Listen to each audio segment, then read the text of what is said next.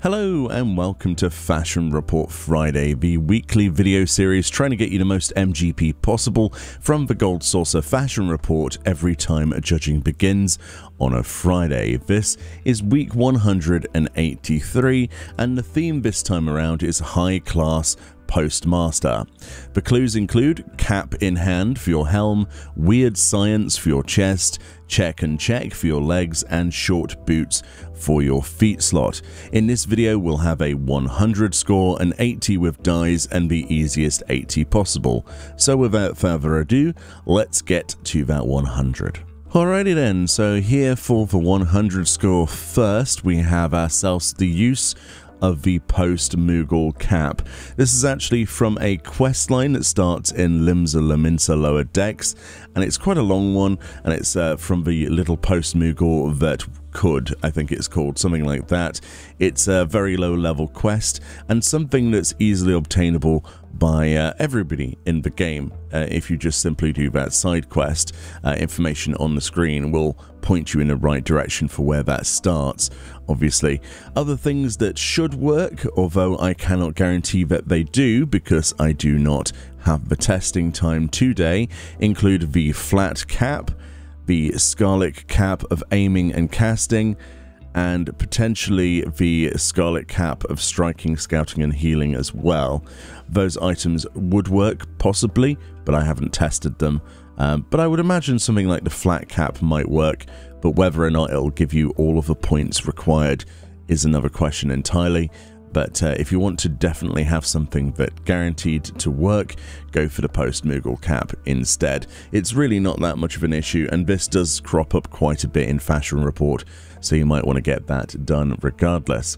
For the chest then, I went for the Rami Robe of Casting. This is something that's easily accessible to people level 54 in the game that have a caster. Unfortunately, I don't believe that the healing version of this would work. I cannot confirm or deny that, but I don't think it would.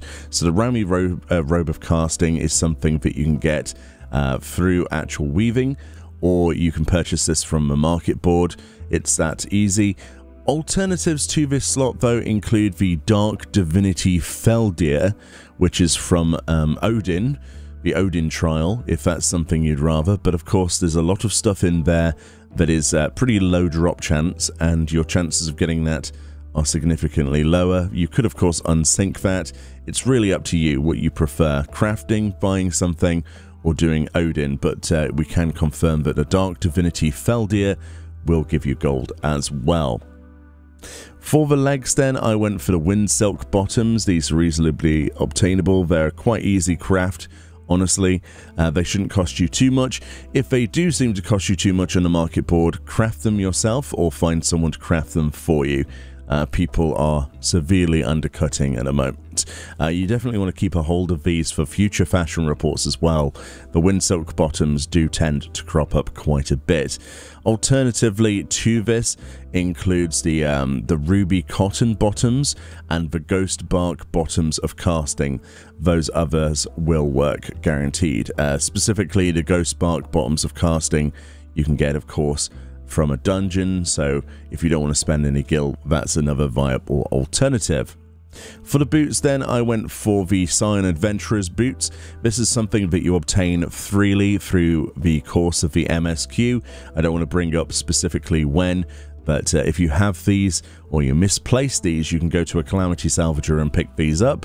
But of course, you do get them from the main storyline quests, and there's a specific reason you get them, so we'll leave it at that.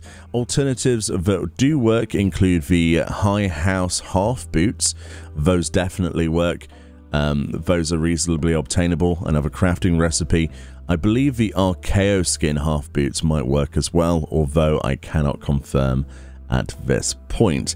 That's pretty much the 100 though. It's fairly annoying. The chest piece is a little bit irritating unless you really have accessible level 54, but it's going to come down to what you prefer at the end of the day.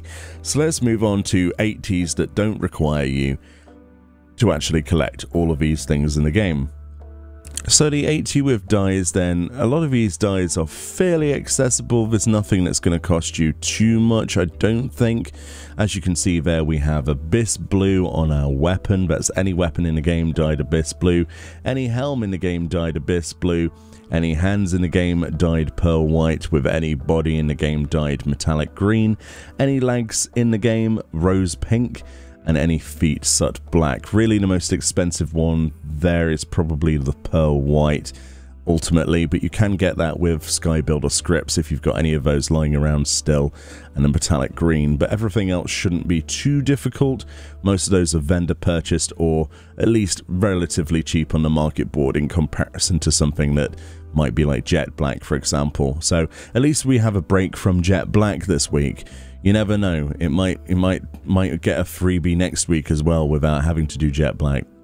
But those are your die options. So let's move on to the easiest 80 possible.